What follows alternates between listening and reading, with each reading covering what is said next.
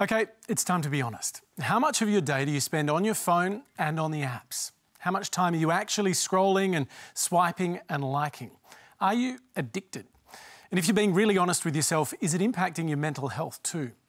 As misinformation and hate pollute the world's information streams like never before, tonight we'll ask if that's just part of the business model of big tech. You'll hear from the insiders speaking out, influencers, online campaigners, and those who claim the digital world can be made safer. Put down your phones for just a few minutes. We'll get you some answers. Welcome to Q&A.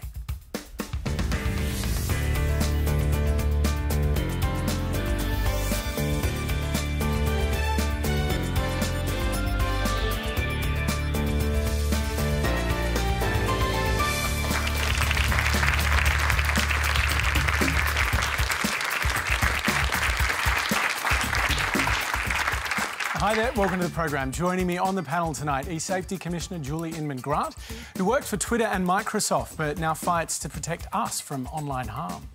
You may know him as the host of The Feed and download this show. It's Marc Fennell. In Melbourne, activist Sally Rugg, who played a leading role in the campaign for marriage equality. Tradies who packed in their jobs to become Instagram heroes. They call themselves the Inspired Unemployed. They are Matt Ford and Jack Steele. Cyberpsychologist Jocelyn Brewer is with us tonight and also answering some of your questions. Tristan from the hugely popular Netflix documentary The Social Dilemma. He worked at Google as a design ethicist and is now blowing the whistle on how the platforms lure you in and won't let you go. Please make all of them feel welcome.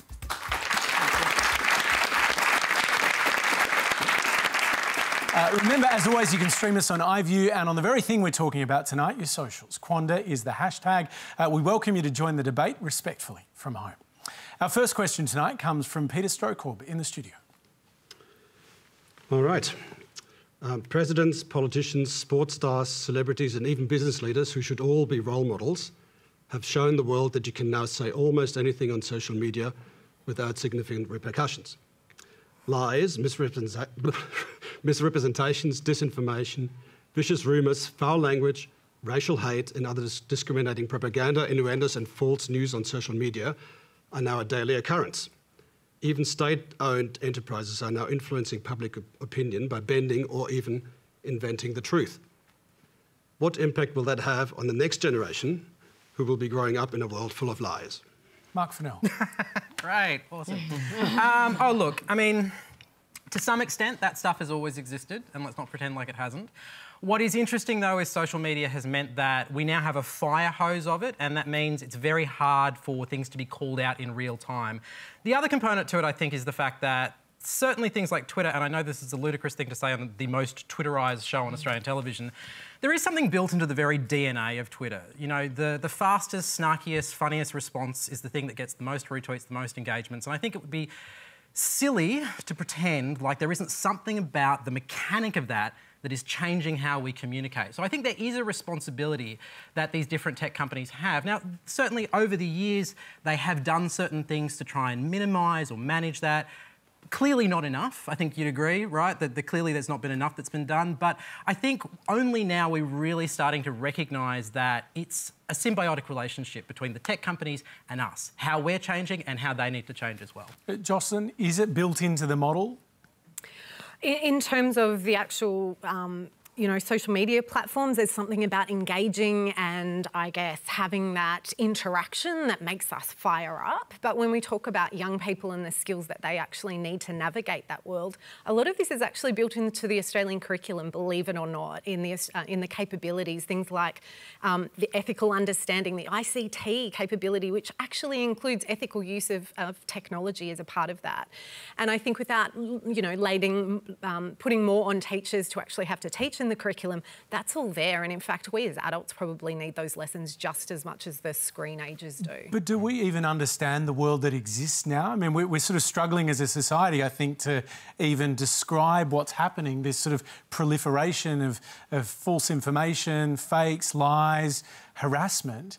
If we can't really get a handle of it, how can we teach children how to live in it? Sure, and I think the thinking skills that underpin the you know, literally barrage of information and that tsunami of information that's coming at us each day. So part of that is the capabilities, the cognitive skills that I think sometimes we forget that the technology in our skull is just as kind of, you know, totally powerful as what's being created here. And we need to take back control of that, I guess, which is the whole point of this documentary. So the question is about fake news, the misinformation. Jack, have you got friends, family that buy into this stuff, believe the conspiracy theories? Oh, definitely.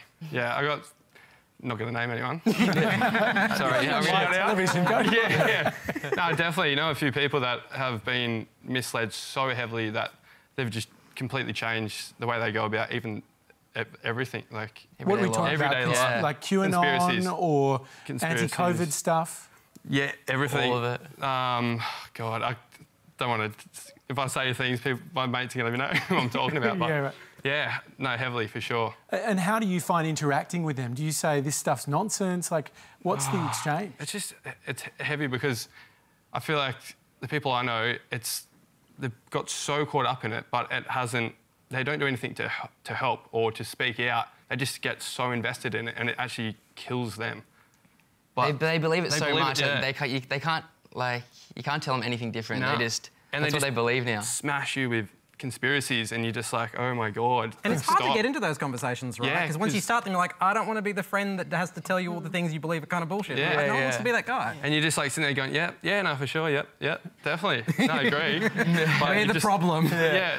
The earth is flat, yes. When somebody's dating a terrible person, you know, you don't want to be the person that says you're dating a Daryl, you know, like you kind of come in there and because they're not going to listen necessarily. It's later that they're like, oh, why didn't anyone tell me? So there's that kind of sense of like not knowing how to navigate some of those spaces where they're, you know, they're your mates and you kind of want to go, well, what happened that you started to kind of take that on? Julie, we're living through a pandemic right now. This is more than just people believing stuff on the internet. This is a genuine safety issue, isn't it? It absolutely is. And having worked within Twitter, I have to say there is a real ethos and a real deep belief within the company that it is a platform for free expression, that, you know, the internet has become the new town agora, and when things go viral, it's great when things go viral, when it's an advertising or marketing campaign, but when it's a trolling attack, it's a conspiracy theory, or it's state actors engaging in disinformation, it can be detrimental to democracy and the social fabric that we're living in. And for our kids, back to Peter's point, we all have a role to play here. We need to be role modeling for our kids. You know, we can't tell them to get off Fortnite while we're scrolling through our Twitter feed at the table. Nor can, if we treat people with disrespect, we don't set limitations, we're not setting them up for success. So we talk a lot about the 4 R's of the digital age: respect, responsibility, building digital resilience, because it's not if something's going to go wrong online, it's when, and critical reasoning skills, so that we can help kids discern fact from fiction and find that oasis of truth in this desert of misinformation. Sally, you're in Melbourne tonight. You can't travel out of Victoria because of this pandemic. All of these issues around fake news, misinformation, conspiracy theories, it must feel particularly acute to you sitting there. Yeah, it does, and there was a lot in that question. It was great. I think the harm that misinformation does goes way beyond like being embarrassed of our political leaders or you know, feeling anguish at their terrible behaviour online. Misinformation has terrible material harm in our communities, whether it is, you know, many people dying of a virus that shouldn't have, or, you know, Chinese Australians getting attacked in the streets, or all sorts of people sort of like not wearing masks or, you know, going against health advice. It's misinformation and terrible behaviour online has such serious material impacts that sometimes I feel like it's easy to forget that while we're watching this sort of sideshow of bad behaviour online, that it, you know, has real impact in the real world. OK, let me take our next question. It's a video from Joshua Swingler in Panellists, New South Wales. Increasing and retaining the amount of daily active users is a key success measure for most social media platforms, as it represents more people online more often. However, this has led to the creation of the echo chamber, where we're continually served content and concepts that only reinforce our existing beliefs and biases. Now that the social media genie is out of the bottle, my question is who is accountable for mitigating these unintended consequences? And more importantly, how they might go about doing it. So we put that question to Tristan Harris earlier. It's a great question. I think the technology platforms are ultimately responsible, and part of the reason they have to be responsible is we have to recognize what's happened. We're about 10 years now into this sort of mass shredding apart of reality, because this experiment run by this business model of harvesting human attention has systemically shredded our shared truth into 3 billion different Truman shows. The reason for that is very, very clear. If I'm Facebook or TikTok or YouTube, and when you flick your finger, I have a choice between showing you something that confirms your view of reality, that yes, you're right, the other side is wrong, here's even more evidence of that. So every time you confirm, you flick, you get more confirmation, versus another newsfeed that every time you flick your finger, it shows you a more nuanced view, it challenges your views. Which one of those two is going to be better at harvesting your attention? Well, the one that confirms your view of reality. And so what that means is that each of us get a different confirmation of reality, and it takes our shared truth, our shared facts, and it shreds it into different echo chambers, as your listener and guest has said. So I think we have to first realize that this has happened to our society, almost like Pearl Harbor was an attack on sort of American soil. We have to realize that we as a civilization have been bombed by a business model, but that bomb wasn't kinetic. It was a kind of cultural sort of shredding kind of impact on our society. We can't solve this problem if we don't collectively realize that's what's happened to us. And the film gives us a common language, a new common ground about the breakdown of our common ground. And then from there, we have to say, how can the technology platforms upregulate where there's unlikely agreement from different sides and have that rise to the top of the way that we see our reality, as opposed to the ways that we individually confirm our reality. But Tristan, the tech platforms say that they do take these things seriously. If you listen to Jack Dorsey from Twitter, if you talk to someone from Facebook, they say that they are dealing with this stuff. Are they not to be believed? Well, sure. I think to varying degrees, after many, many years of public attention and yelling and screaming by people in the community that I come from who've been trying to say this is an enormous problem, that has not been taken seriously until recently. I'd say the last couple of years in some cases. I think Jack Dorsey has been stronger on this than others potentially. But I don't think that, while they're making efforts, they can't change the DNA of what they are. Their business model is for things to be able to go viral and pop to billions of people overnight, right? That's the whole business model. I can post something, and next thing you know it, I can reach 1 billion people because it went viral. That unchecked virality model is at the root of why fake news can spread 6 times faster than true news, and why conspiracy theories can dominate our public discourse. We have 10 years of damage to repair. All right, our next question is from Ranjit Ramachandran in the studio. Thanks, Hamish. After watching The Social Dilemma on Netflix, I was finally convinced to remove all the social media apps from my phone. And even though it's been quite a recent move, I'm already seeing massive benefits from staying away from what I call the social pokies. My partners also started doing the same, and we would like to thank people like Tristan Harris for educating us about this addiction crisis. However, when I was on social media, I was aware of what's happening in the world, currently. And I also followed groups that discuss subjects that were of relevance to my field of work and my interests. And now I feel disconnected from that world. And it's hard to strike the balance because that apps are designed to be so manipulative when you go back. So my question would be, the move which I made and my partner's making, is that going to be a disadvantage for some of us in the longer term? And is deleting social media apps a drastic measure, or is it an immediate necessity? OK, let me first put that to Tristan Harris. I really love hearing that the film has had that effect for this couple, and I'm really glad to hear it. The message of the film is not expecting that everyone, when they see it, will delete social media apps. We know that that's not sustainable, and we know that that's what makes these technology platforms inhumane is that we are actually forced to use platforms that are contaminated or toxic for the public sphere and for our mental health. The fact that we don't really have a choice, including if you're a kid and you actually get off the social platform like Instagram or TikTok, you still go to a school where all your friends are still talking about, gossip and who's dating who, and you'll be socially excluded if you leave by yourself. So that's what really makes these platforms inhumane.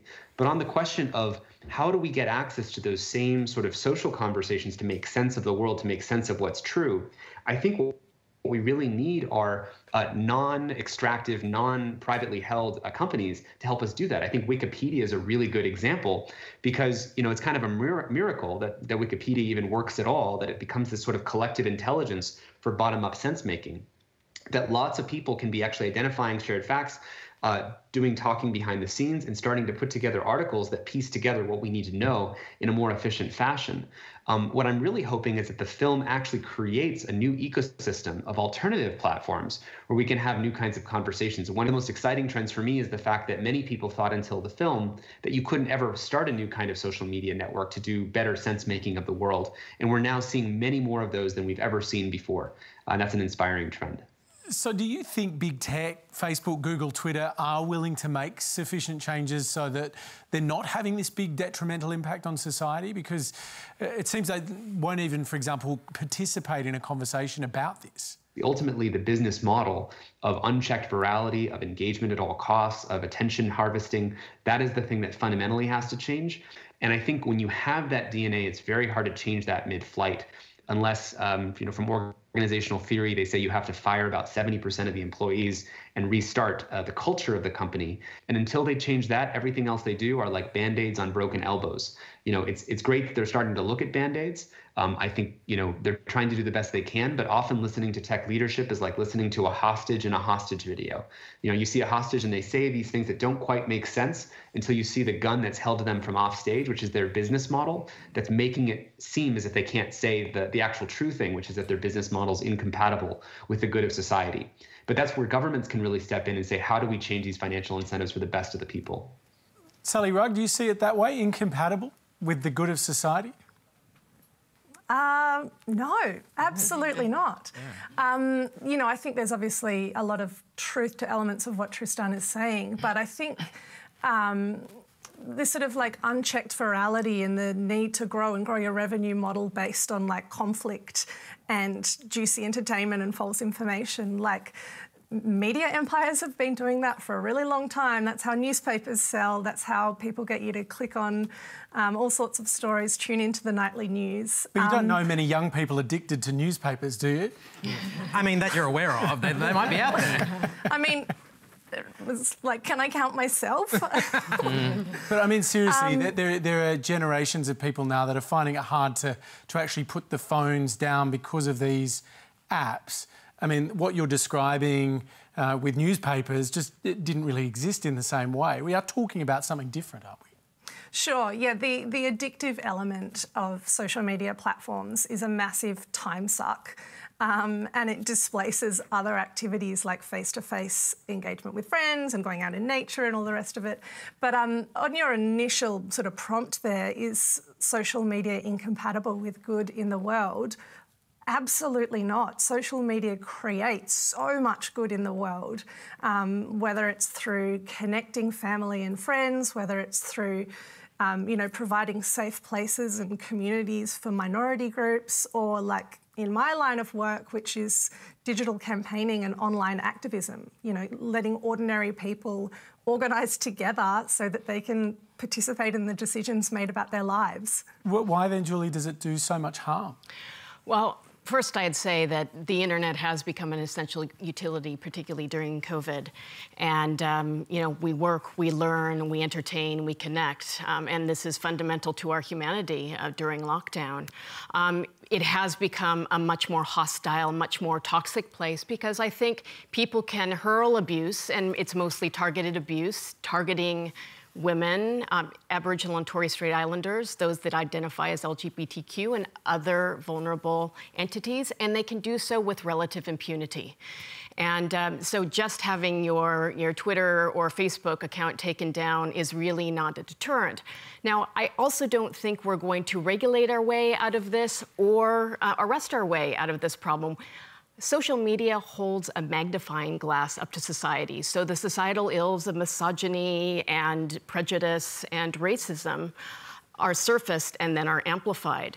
I absolutely agree with Tristan that we have to shift the responsibility back on the platforms. The way I see it, we call this safety by design. So if you build the roads... How do you do that? I mean, you can't really even get these platforms to engage in a public conversation about these sorts of issues, Marc. No, they tend not to talk. They tend to send you to a blog post, which is really useless. I mean, look, just to come back to what you were saying, I think you've been put in a really shitty position. You should never have had to delete yourself off these accounts. All that would have been required is they make a series of changes that make the transaction that you have with them more transparent. And that's how I like to think about social networks, right? It is a transaction, okay? You get something and then they get something in return. And there's a few different tools they have that are already available to them that they could roll out. So if we want to sort of tackle something like misinformation, right? Every time you get serviced a piece of content on the Facebook rank, it should tell you why you're seeing it. You're seeing this because of the following reasons. Now, you can click through and see all that stuff, but nobody ever does it, right? I reckon it should be on everything. You're seeing this because your ex-girlfriend did this on this thing here. Like, that would give you some understanding of what's going on inside you, what the decisions they're making for you. And look, The Social Dilemma is far from a perfect movie. It's a polemic. They don't, go to the other side. They don't look at the people who are actually working at Facebook and Google today. But what it does really effectively is it visualises a sense of what they have on you. And currently, the terms of the deal that all of us have with social media services is unfair. It's unfair because the terms of the deal are opaque, because you don't really know what they really have on you.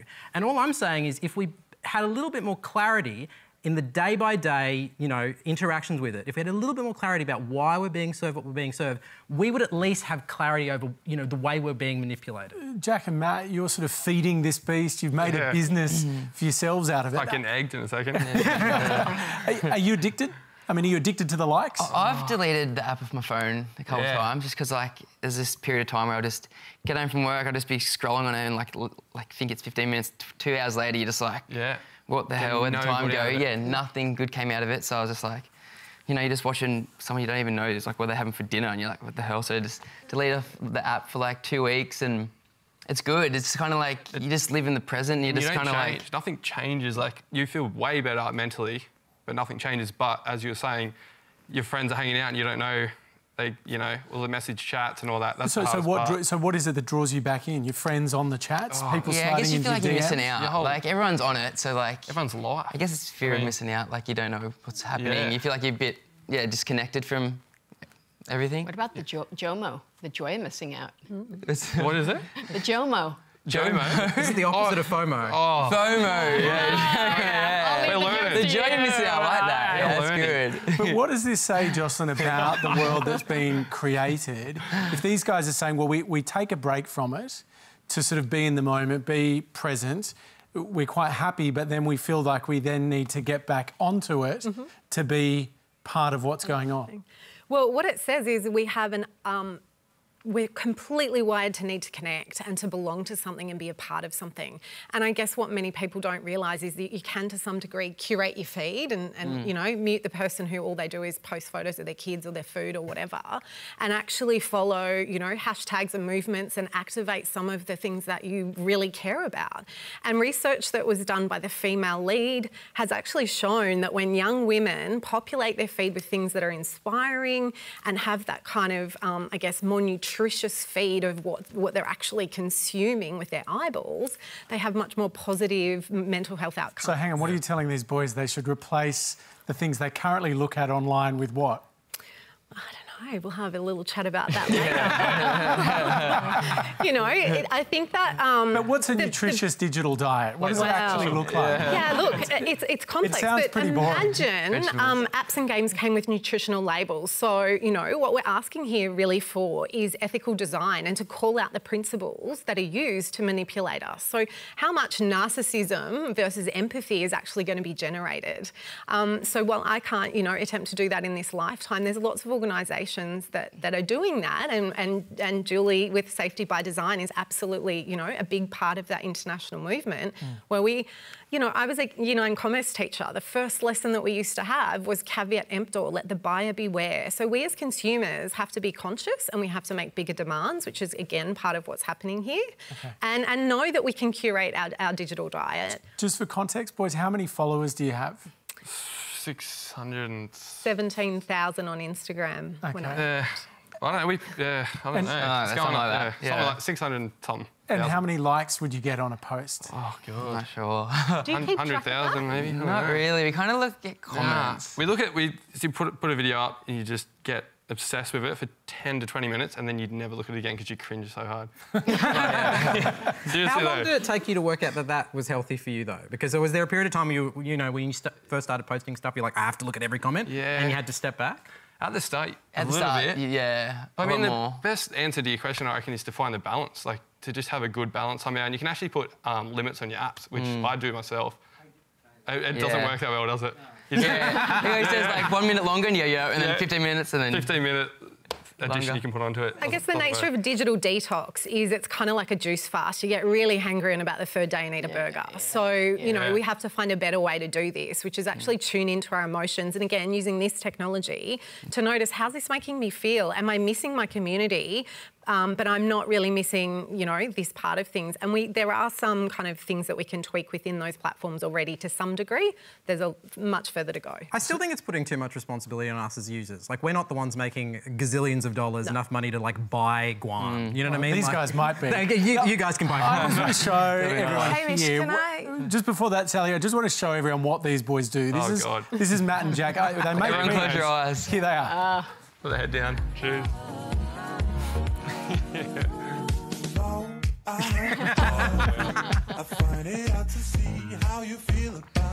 Would you care to explain what you actually do? We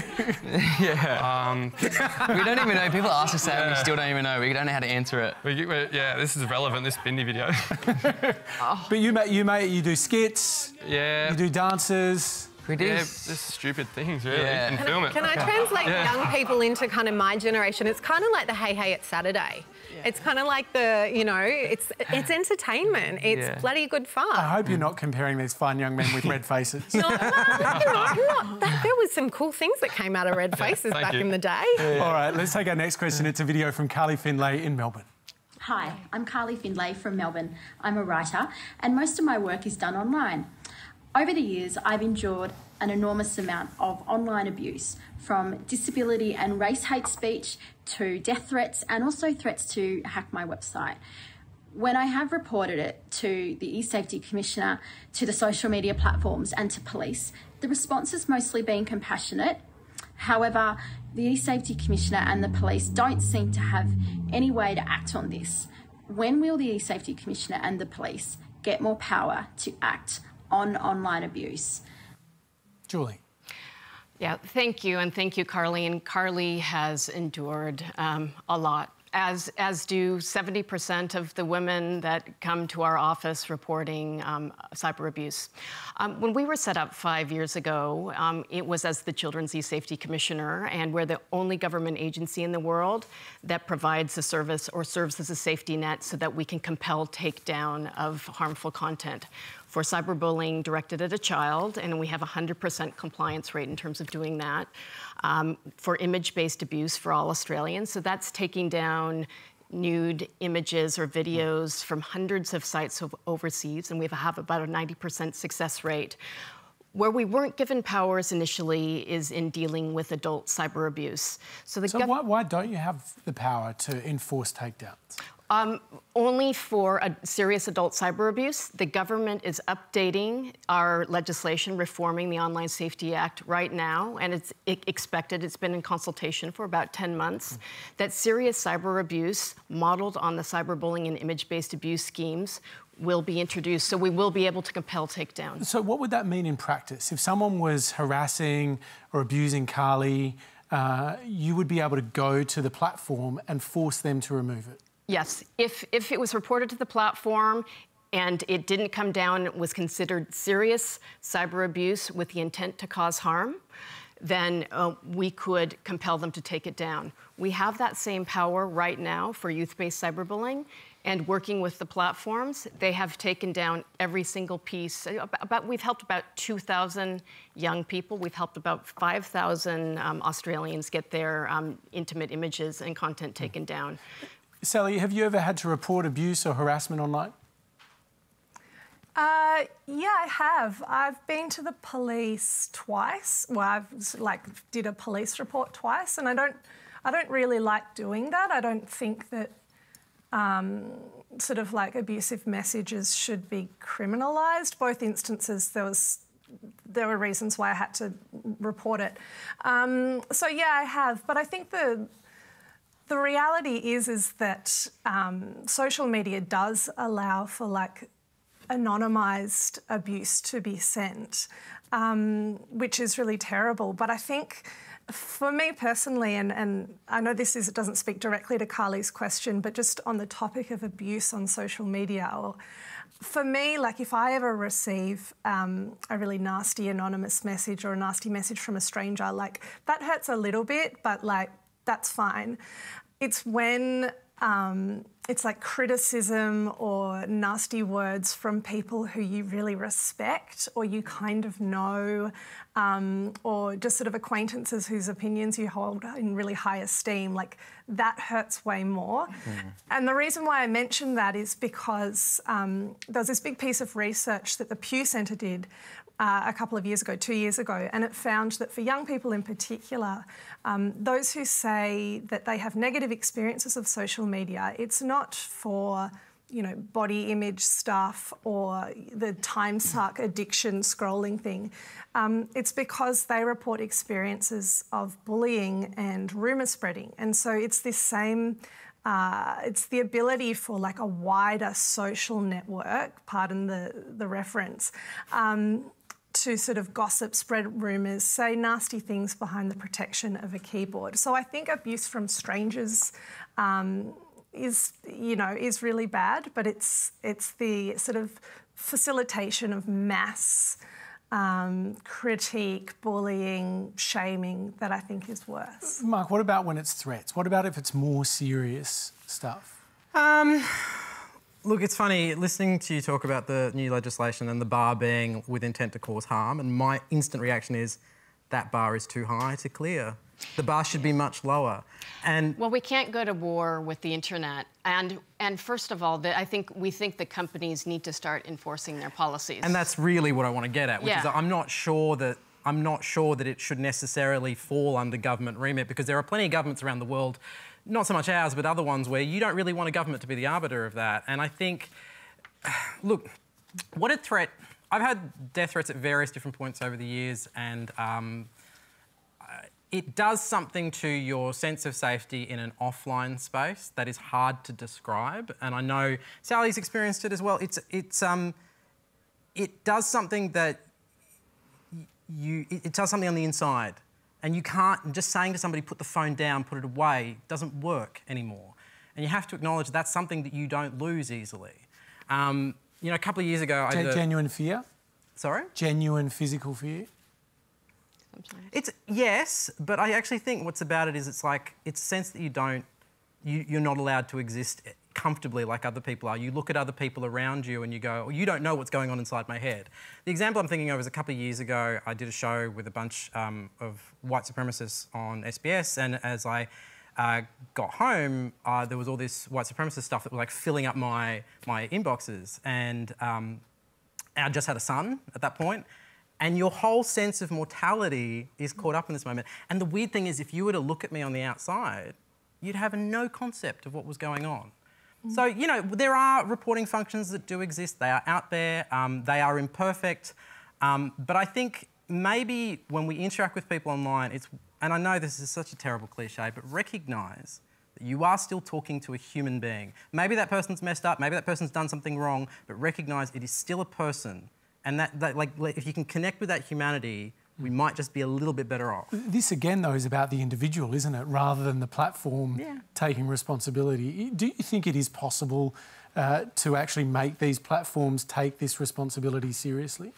I do, and with this new legislation, we'll have the ability to name and shame, to fine them.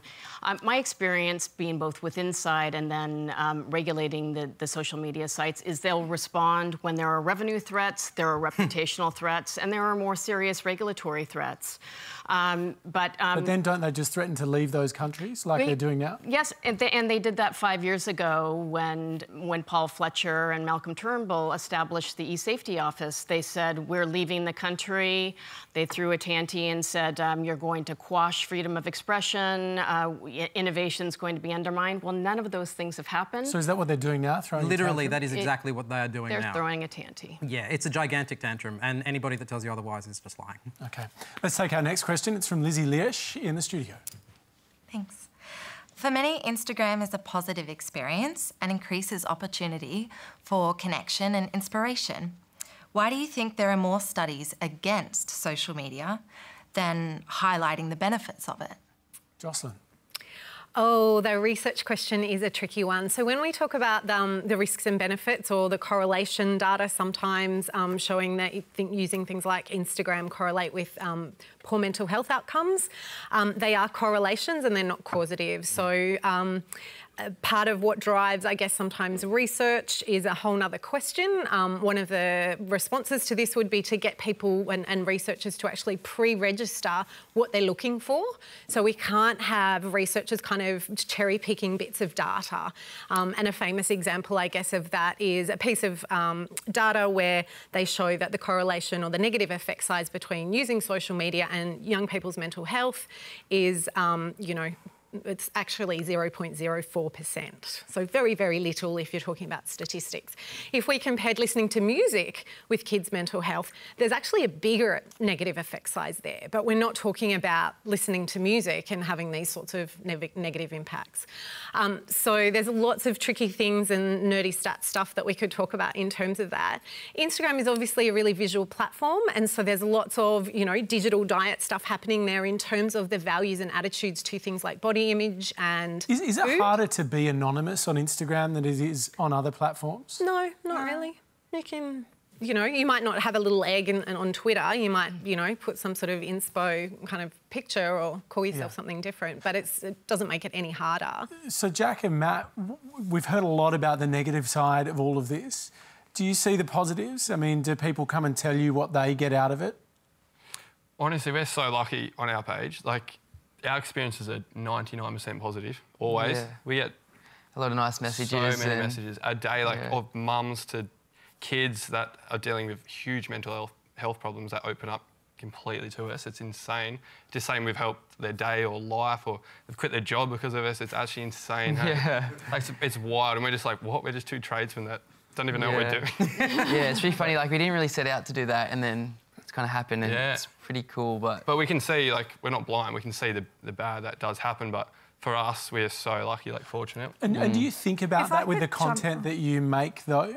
Do you... Because I know, obviously, humour is a big part of it. Some humour makes fun of people, others is more inclusive. Do you... Are you conscious of that when you're putting your stuff out there? Yeah, definitely. We're very conscious of what we're putting out. We try and...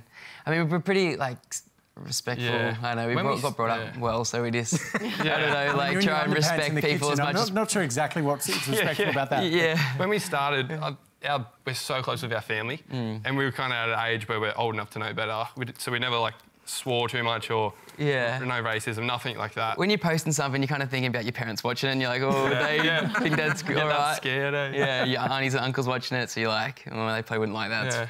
Tone it down a little bit. We're just harder to be funny sometimes, but I don't know. It somehow works. Try and find the balance. Sally, I can hear you're trying to get in. Oh, thanks. I was just going to say, like, I'm really pleased for Matt and Jack that their experience has been one of, like, really positive messages and no abuse or harassment or anything like that. But the reality is that if you're a kid who's LGBTIQ, if you come from a marginalised background, if you speak a language other than English at home, if you're poor, like any of these sort of marginalising factors mean that you are more likely to receive bullying and nasty messages on social media. And just to reiterate my last point, it doesn't have to be from strangers that require like a criminalisation process and legislation in Parliament. I think if we're trying to go to the government to answer our problems for people receiving abuse online, we're going to miss the mark. This is about, I think, like educating people to be kinder to each other and helping to explain, particularly to young people, the impact that they can have when they're hidden behind keyboards and feeling a little braver than they might when they're speaking to someone's face. But Sally, all of these platforms say they have policies in place that are designed to prevent a lot of this stuff happening.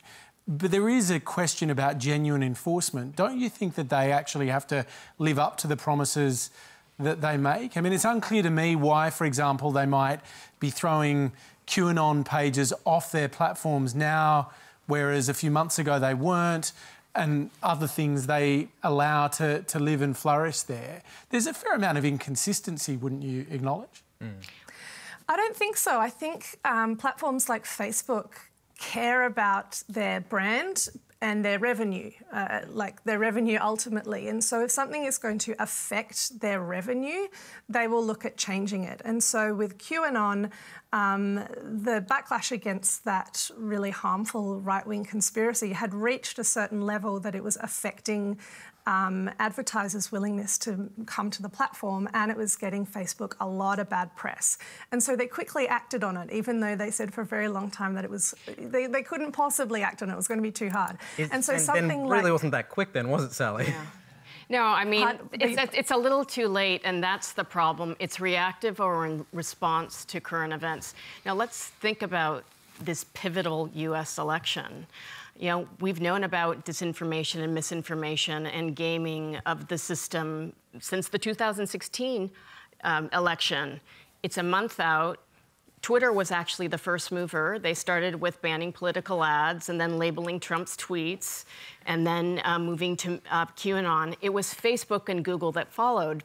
So in the industry, we talk about co-opetition. So sometimes we're working together to tackle these issues, but other times they're competing to be the safer or less toxic platform. So there are really some interesting drivers, but it's too little too late, and the changes have been incremental rather than monumental. And they have to be dragged every single time. I mean... So Sally's giving them a bit of a free pass on this, isn't she? Look, I wouldn't be that harsh. I think Sally makes some good points. Sally, do you care for a right of reply on that one before I weigh in? I couldn't hear it. I'm sorry, what did you say? Oh, yeah. He was saying that you were giving Facebook a free kick. Oh, absolutely not. The thing with Facebook, though, is you can read the terms of conditions of Facebook and you can opt out of it. And so, like, I love Facebook. I think it's really fun, and I'm far less worried about the overreach and surveillance and manipulation of Facebook than I am of the overreach and surveillance of our government and the police. I think social media is fun and does a lot of good in the world. All right. Well, if you are interested in hearing what the platforms have to say, Twitter has given us a statement that's up on our website right now. We did invite Twitter to participate in this. We also invited Google and Facebook. None of them could make anyone available. We've tried them lots of times during the year, and we will continue to invite them on this program. We know that you have loads of questions for them. The next question tonight comes from Trish Dawson-Kermode in the studio. Hi. We seem to be one of a diminishing number of parents who've held off allowing our kids to have their own social media before about 13 or 14, like Instagram, TikTok, Snapchat, as the experts seem to recommend. We discuss with our kids why we follow the guidelines, and they tell us that for most of their friends who are about 11 to 14, that social media dominates their day-to-day conversations and their day-to-day activities, actually. This sees them sometimes feeling left out socially, and because they aren't always in the know or have something to show. And at the same time, they understand the unhealthy side where there can be bullying, there can be superficiality and judgment that occurs. So is there still a case for parental responsibility, or should we just all give in to let them fit in? Absolutely. Parents are the front line of defense. We need to set the limitations. We need to be engaged in their online lives the way we are their everyday lives. And I'd say keep doing what you're doing, hold out. I want to go back to one of Sally's points. And it's interesting because adult cyber abuse is different in character. It tends to be strangers versus youth-based cyberbullying, which is almost always peer-to-peer, an extension of social conflict happening within the school gates. So sometimes it's social exclusion, it's creating drama, creating rumors. But what makes it so insidious is it doesn't stop at the school gates. It's pervasive and invasive, and it follows children into their pockets. We've got supercomputers into our pockets now, to all hours of the day. And only 50% of young people will talk to a trusted adult when something goes wrong. So parents, this is a preeminent parenting challenge. Our parents didn't have to deal with this type of thing. If you go to eSafety.gov.au, we've got tons of information for parents because prevention through education and awareness is the first cornerstone to solving some of these issues. Jack and Matt, were you having these conversations with your parents during your teenage years? No, I think I was about 17 or 18 before I got Instagram. And back then, Instagram was nothing. It was like you couldn't message anyone. It was just like you'd post a photo and then maybe check like a month later. Like it was nothing to what it is now. Nothing. And then, I don't know. Yeah, I agree. I think it's horrible. Like, even parents give an iPad. You see out for dinner. They give a kid like an iPad and they're like 6 years old to shut them up. And you're like, okay, I'm feeling very attacked as a parent. When you have children, come back to me. No, it doesn't work anymore. 81% of Australian 4-year-olds have access to a connected device. But what we have to remember is that the digital babysitters, the TV that our parents used to put us in front of were passive entertainment mechanisms. These are interactive devices where kids can come across terrorist content and, really scary things. So, Mark, you've got 2 kids. Yes. What was the conversation at home when they were born about putting them on social media? You take a lot of selfies. Just texted them. The kids are in them a lot. It was in the womb. It's interesting because we have some friends who, and I respect them for doing this. They've kept all their kids offline and they want to have a clean slate for when they launch. And I must confess, we joked about it, we hadn't slept for half a decade, so if the least we can do is get good content out of it, we're going to put them on the internet. But we're very careful about the way we do it. And look, I think there's generally too much judgment with parenting anyway. But I think, we had some basic rules about, never posting while we're at a location, never posting location details, you can't see school uniforms, stuff like that. This is about us posting pictures of our kids, right? In terms of actually them getting a device, literally, my 6-year-old's like, when am I getting a phone? I'm like, OK, back up, buddy. That's not happening for a while. And I lent on the, you have to be 13, wait for the terms and conditions stuff. But I think it's going to get harder. And, not a day goes by where I'm incredibly grateful that social media did not exist when I was in year 10, 11, 12. Why? Because I would have posted some incredibly terrible things that I would be scrubbing from the internet as we speak. And that's a hard thing to live with. There was a movement a few years ago, a couple of commercial services that would basically offer you a service that they would go in and scrub your digital identity clean. Now, I reckon some of them would have been shysters, but if you can come up with an effective tool that would scrub your footprint clean at age 18 or when you want to go get that job and become a cop or run for Parliament, there'd be some money in that, I reckon. I want to bring Peter Strokel back in. You asked the first question. I think you've got 3 kids. Yes, sadly, yes. Did they know you feel that way? It's hard. How concerned are you about their use of devices and apps and addiction even? OK, so I've got 3 kids between 18 and 13. And we were debating a lot about what's the right amount of time. And we used to say, 2 hours a day, right? Well, that went like that. and the incredibly difficult thing for parents to do is to judge between how much social interaction goes on online that is really useful and helpful versus how much distraction and influence goes on, right? And as a parent from the outset, you can't really judge that unless you look over their shoulder all the time. Do you go into their phones? No, not me. I wouldn't even know how. Are there big arguments about this stuff? Oh, yes. Not so much with this one, because she's 13 and she's not getting her phone until, well, she's getting one now. but as puberty progresses, the debates get quite robust, yeah. Jocelyn, clearly no simple answer here, but this seems to be something that most families experience. Absolutely, the screen time debate. And I've talked for several years that we need to get beyond kind of counting digital calories in terms of just tracking time online and really thinking about the content and the quality of the content that's being consumed and the interactions that are happening, as well as the context. So obviously this year the context has been we're in a pandemic and we are on screens more. We needed to then focus on that, you know, more nutritious, like interactive kind of stuff. So, I mean, look, they're big issues that I deal with all the time in terms of feeling left out because you're not having that. I never got a Dolly magazine, so I was, you know, never was a part of that. But we used to crowd around, that one person who did have that magazine, we would crowd around and consume that together and go through that together as opposed to our own feeds of information. And I guess as the doco points out, there's, you know, we can't dose kids with the same kind of nutritious virtual vitamins. They are going to create their own algorithms that serve them different things. And the conversations that you can have with them now are probably the most important educational pieces that you'll have, you know, conversations that you'll have in terms of the critical thinking that goes into even how they argue with you about why they need Triller, which you can go home and Google. The next question tonight comes from Taufik Huck in the studio. What worries me most about social media is how it's polarising people to such an extent that we're almost starting to live in different realities. This has implications with politics and the rise of conspiracy theories. What regulations, whether from government or industry, should be considered to counter this trend towards polarisation? All right, well, we've put this question to Tristan Harris. This is a very challenging area because it obviously hits on a value that many societies hold of free speech. But I think what we have to distinguish is the difference between free speech and free reach. No one is saying that we cannot say what we believe. I think the question we have to ask is, does everyone have a God-given right to reach hundreds of millions or billions of people without any of the corresponding responsibility?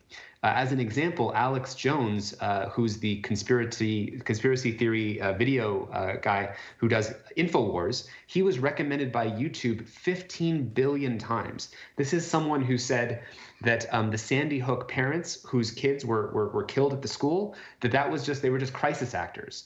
That's the kind of stuff that's getting recommended billions and billions of times. Flat Earth conspiracy theories were recommended hundreds of millions of times. I think in COVID times, when you set your children in front of YouTube because you have to walk away and do something and cook or go to work, and then you come back and your kids are saying the Holocaust didn't happen, you have to ask, is this by accident or is this because of a business model that rewards these conspiracy theories? So are you saying then hold these platforms to the same standards as publishers? That and also in a decentralized sense, each of us are now publishers and broadcasters. So we now have the power as individuals to broadcast to millions and billions of people without any of the corresponding responsibility. So if I wanted to lie or make something up right now, and I had my own podcast or I had my own video channel, nothing's going to stop me. There's no accountability for that. I can just make up facts. In fact, the least ethical actors win in the attention economy because those are the ones who are least constrained. The more willing you are to say anything, the better you are at getting away with anything, which is exactly why fake news spreads 6 times faster than true news, because it's an unconstrained space of speech, as opposed to if I only say true things, I'm limited in saying only things that grammatically line up with the truth. So that's just a smaller set of items, so that the unethical actor wins basically in this circumstance. So I'm interested in that argument, Marc, because what you guys have been saying is you've got to get the platforms to take more responsibility. Yeah. He's saying actually the individuals maybe taking responsibility might solve this problem. Just on a very practical level, just to take his slightly strawmanny argument about you put your kids in front of a YouTube and they come back saying the Holocaust didn't happen. I mean, there are literally things like YouTube Kids and ABC Kids and things like that you can put your kids in front of. So just on a practical level, it doesn't have to be that bad, right? In terms of maybe the best way to think about it is a symbiotic relationship, right? No one's saying that we shouldn't change our behaviours and we shouldn't be better informed about what's happening to us. I just don't want to take that responsibility away from the gazillion-dollar companies, right?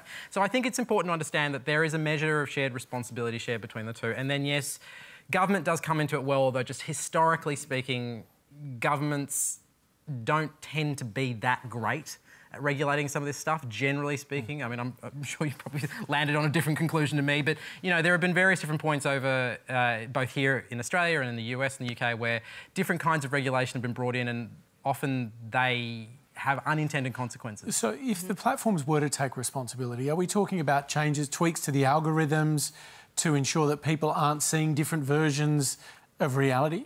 Well, I would say, I mean, the thing I was saying earlier about just a little tool to tell you why you're seeing something, to me is just a relatively simple, actionable start, right?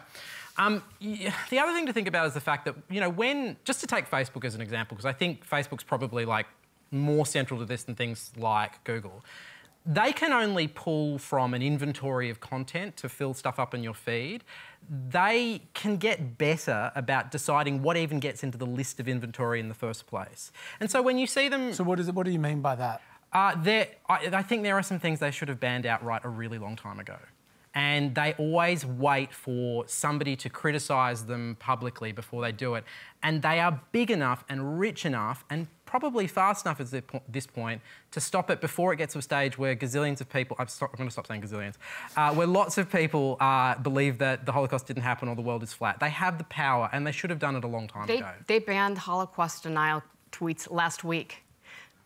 People have been denying the Holocaust since the 1940s. Obviously, the platforms weren't around. But again, the whole idea of safety by design is that if you build the digital roads, you also need to erect the guardrails. You need to police the roads for dangerous drivers so that other users don't end up being the casualties. But I strongly believe it takes cultural change and ethos of moving fast and breaking things and profits at all costs to actually building platforms and designing them with safety and human dignity at the core. I think that's an easier proposition and something that they can do, and a journey we've been going on with the companies through safety by design versus what Tristan is recommending and changing wildly successful revenue models. What government is going to take the economic engine of the US economy during the midst of the worst global depression and tell them you've got to change the way you make money? You know, they are businesses looking for profit and they answer to shareholders. OK, let's take our next question tonight. It's from Christopher Ojala in the studio. Thanks, Hamish. How do you explain a recent visit I made to a car dealership to have my car serviced, where I was asked if I wanted windshield wipers replaced, to which I declined their offer? Within an hour of leaving the dealership, I'd started getting ads for windshield wipers on my phone. I have never searched for wipers on my phone, and it's not something that comes up in my daily conversation. So if my phone is not always listening, how the hell did I end up getting these windshield wiper ads on my phone? Jack and Matt. I'd like to know. I want to know this question as well. This happens to us all the time. We always talk about every this. day. Well, I was looking up back braces for some weird reason. No, not looking them up. I was talking about them with you. And then the next day, they were just popping up everywhere. So did you buy any? No, probably should have. But do you actually investigate it? Do you go that next step and try and figure out why this stuff's happening? No, I haven't. I asked someone, I think it was someone from Instagram, why it happened, but I swear they said that it was because you searched it. Because I thought it was from just speaking, like Siri or something. I have no idea, but... They are adamant that they don't use, like Facebook in particular, and this has come up a lot over the years and we've covered it on Download. They are adamant that they are not using your microphone. And it's very hard to believe them sometimes, but they are adamant about it. Yeah, how can they not though? Like, well, that example right there. I mean, just to take your example, without knowing the complete ins and outs of the algorithm, which, by the way, we should know because it's marketing to us, I would say they probably gathered your location data, that you were at a place, and they probably concluded that you didn't buy a car, so you were probably interested in accessories. But that is at a guess. And part of my issue with why I would like a thing underneath saying this is why you're being advertised this is so it doesn't feel creepy. I actually think it's better for the platforms if you take the creepiness out of it and you have some transparency under why they're selling you stuff. I actually think it's better for trust. And that's the biggest issue facing, from a monetary standpoint, the biggest issue that's facing Facebook and Google now, particularly YouTube. They're considered to be unsafe places to advertise because people don't trust them. And if they were a little bit more transparent, I don't think they'd make any less money, and I think we'd probably trust them a lot more. Sally, do you get this stuff popping up on your feed? I don't know. Yeah, I do all the time. I think it's probably a location thing. Yeah, it's pretty creepy when it happens. I'm going to be really cheeky. I just want to go back to the last question that I wanted to jump in on about regulation changes that we could make to a social media platform like Facebook, because I think it's really simple. I think there's 3 things we can do.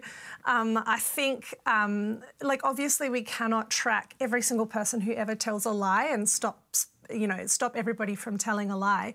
But Facebook can make sure that verified accounts, media accounts and lobby groups do not spread fake news. Like, they can implement that level of checks on those posters. They can crack down on bot farms that can give the impression of, support for an idea or endorsement en masse. And they can also deplatform really bad faith actors. Alex Jones was mentioned by Tristan. Facebook recently removed Pete Evans, which is fantastic. So there's 3 things that Facebook can do straight away. And the way we make them do it is by organising together online, taking collective action and hitting Facebook where it hurts. We have the power as the users of this platform to see the changes that we want to make, but we've just got to work together. Man, I thought we were going to get through a whole show without a mention of Pete Evans, but it wasn't to be. That is all we've got time for tonight. Would you please thank our wonderful panel, Julie Inman Grant, Marc Fennell, Sally Rugg, the inspired Unemployed, they're Jack Steele and Matt Ford, and Jocelyn Brewer. Thank you to all of them. Thank you. Next week on the program, trust, ethics, accountability. Are the standards of our political leaders slipping as we grapple with this national crisis? Thanks to you for all of your questions tonight. Have a very good night.